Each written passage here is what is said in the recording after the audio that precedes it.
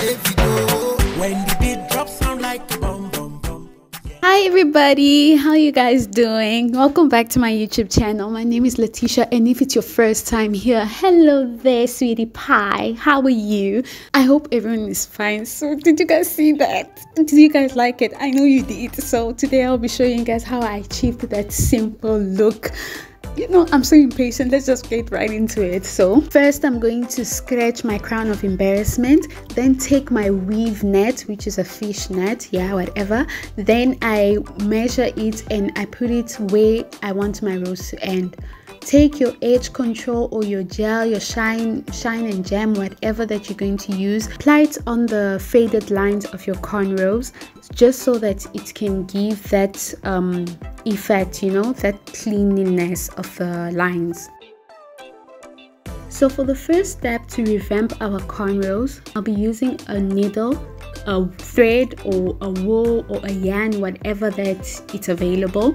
So I take my needle, insert it inside my matted cornrow, pull it out by the end where my weave cap is. Then I hold the end of the wool so that it doesn't go through. So after that, I start stitching from the front so that you can get the cornrow pattern.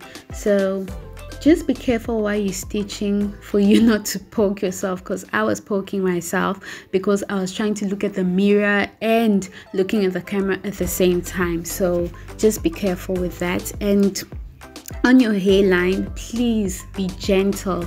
Do not pull the wool very hard because you cause frictions on your hair, and that's bad. You're going to stitch about 3 or 4 times back and forth until you get that neat look. So in my case, in this part of the cornrow, I did it about 3 times because it's a very short row. Guys, be careful with your edges. Please be careful. It looks tight, but believe me, it's not tight. My scalp is just meaty. I have an egg head, but my scalp is very meaty. I don't know why. So I'll be repeating the same procedure all around my head. Please be careful, guys. Do not pull your cornrows from the other side, because you're just going to hurt yourself and cause breakage. So just do it slowly. Please be gentle with your hair. Use your red tail comb. If your red tail comb, the tail part is not working, use the comb part, because that's much easier and it causes less tension on your scalp. So this one row was not giving because there was so much of growth and I had to like stitch and stitch and stitch. I stitched about, I think, 5 or 6 times so that it can come up at least neat and give me the results that I'm looking for. I beg.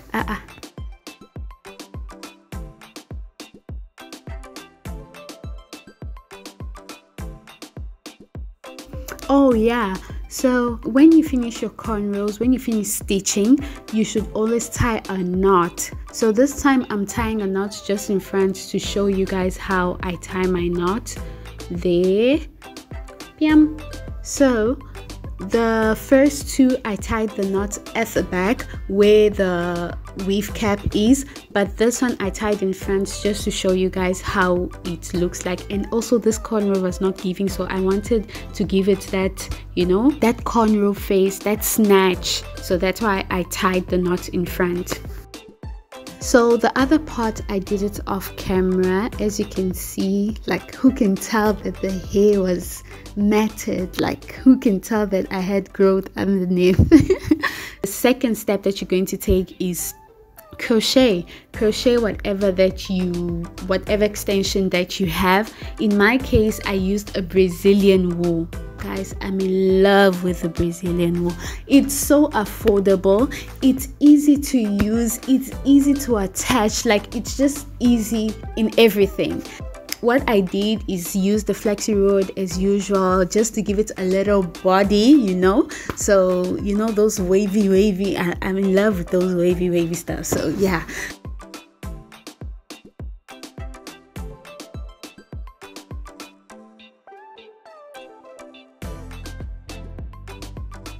So it was getting late and my baby started nagging, so I took it to the bathroom. When you reach the elastic band part on your weave cap, you have to crochet each and every piece of your extension, your wool, whatever that you'll be using, all around your elastic band, so that it makes it very full and it hides the band.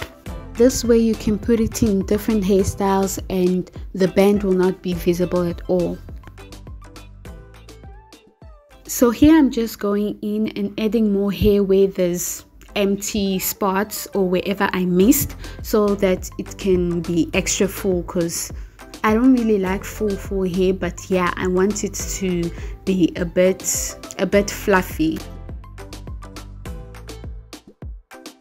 So once you're done, you just comb it out so that you can take out the excess hair or whatever, so that it can make it more fluffy as well. Then cut the long part, you know, just to shape it and make it neat. I'm all done. So after that, I just add my mousse, you know, piam, so that in front by the cornrow, so that it can look sleek or slay and shine to get rid of the flyaways as well. This is the end result, guys. Tell me this is not gorgeous. I look fine, I look elegant, I look amazing, I look lovely, I look everything, I look brilliant. Oh my god, guys, try this hairstyle. It's so easy, I don't even know what to say. It's very easy to do and very affordable. I hope you guys will give it a try. Don't forget to like, share and subscribe. Bye. Give me one time on the bum bum bum. Show me sweetness and the love.